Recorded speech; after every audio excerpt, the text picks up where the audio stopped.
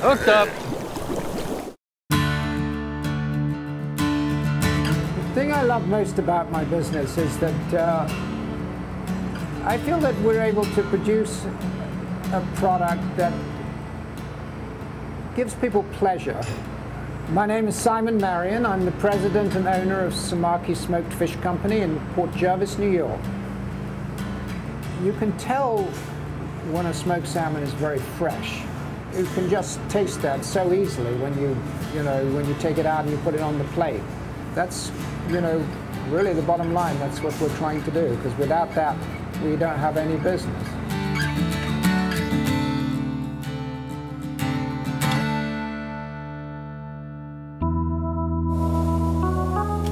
So this right here is pretty much where the production line starts.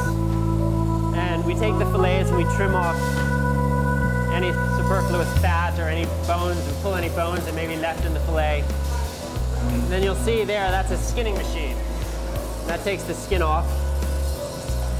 And then this machine is just a circular knife which pulls that dark meat off the fillet.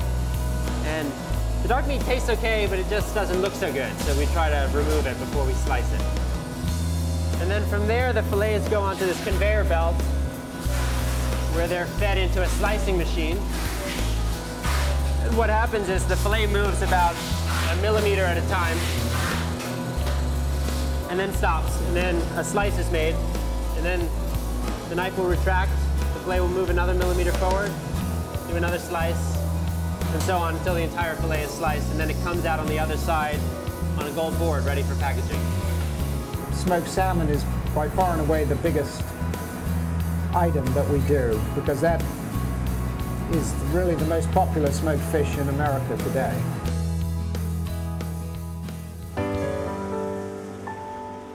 I started smoking fish when I was probably in my 30s in Kenya in East Africa. And we used to supply all the safari lodges in Kenya.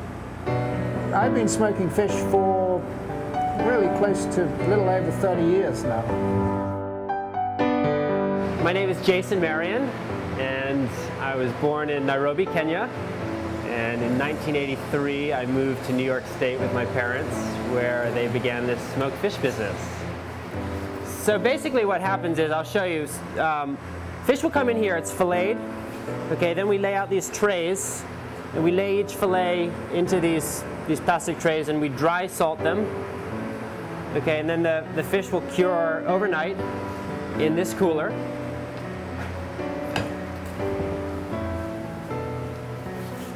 These 2 racks is an Irish organic product, which is probably the best product we're making today.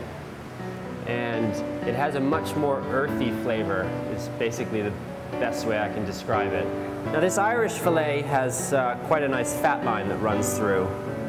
You see these white lines here. And that's where a lot of the flavor comes from, a lot of the oils that give the smoked salmon its taste, which is sold to a lot of delis like Russ Daughters and Agata and Valentina, and places like that where it'll go to a hand carving station where someone will actually hand slice it. And what happens is the fish will get washed in that sink, and then they're loaded on these racks to dry. And then the racks, just like this, get wheeled into our brick oven smokers. By and large, Atlantic salmon as a species has a good fat content in it, and that's primarily the only salmon species that we use. We get it from Norway, the Faroe Islands, we get it from Scotland. We use organic salmon that we get from Ireland, that we get from 2 farms in Ireland. There's some salmon that comes in here that comes out of Canada. The water where the fish is grown, it does make a big difference to the end taste of the salmon. We are a premium quality smokehouse. I mean, when I say we're a boutique smokehouse, we really are like an artisan. You know, we do an item that is handcrafted. We spend a lot of time with it. The processes that we use, we've spent a lot of time basically honing them, but we feel that by being a smaller company, we can produce a better quality smoked salmon, and in fact other smoked fish that we do too.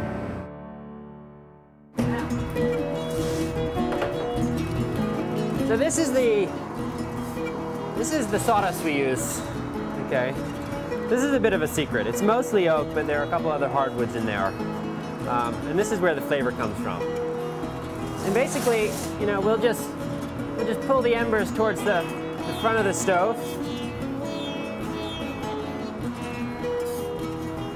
And we just load it up, and that'll smolder like that for 8 to 12 hours. It doesn't take much. The brick oven kilns that we use, the way the smoke is administered and delivered over the fish is a design that is peculiar to us.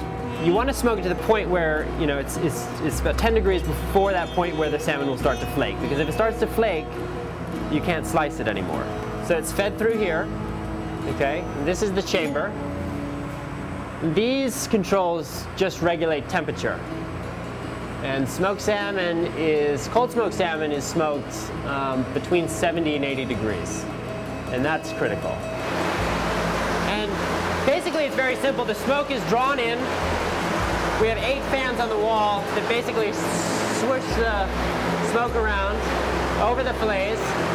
And then there's an exhaust fan that pulls it up through the chimney. And you'll see that this rack has been in since about 7 a.m. And it's been in there for about 5 hours now.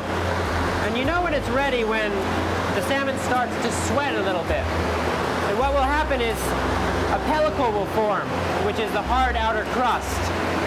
And once that forms, then you'll get these little perspiration dots sweating. The salmon will actually sweat, and that's when you know it's done. But each of these, we have 3 of these now, and each of them will do about 1,000 pounds a day.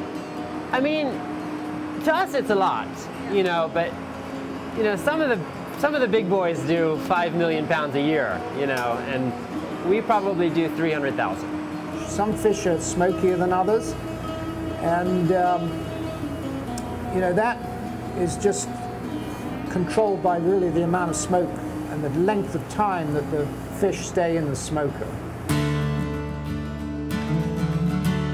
So we think that it gives the fish a much better flavor than the mechanical kilns now, which tend to force the smoke into the fish over a very short period of time. And although in terms of efficiency it's more efficient, the taste suffers. It doesn't yield the same sort of taste. You know, we have a very mild, smoky flavor, and it basically comes from the design of the kiln. I mean, put it like this, there are customers that we sell right now that do not buy smoked salmon. I mean, they only buy smoked salmon from very few people. And we feel lucky to be able, you know, to be counted as one of their customers. People should try our product because it's all natural, and I can't stress that enough. You know, it's salmon is incredibly good for you, and we process it in a way which is you know, completely chemical or preservative free.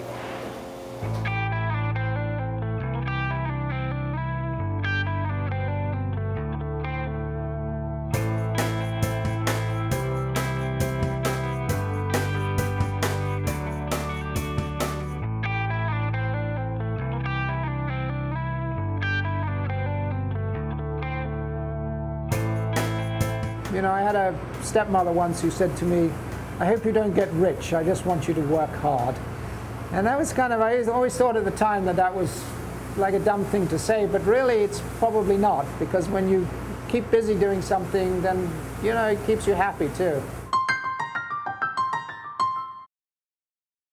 Yeah, here's one sticking up right here. And you can see there's 2 here, 2 here, 2 there.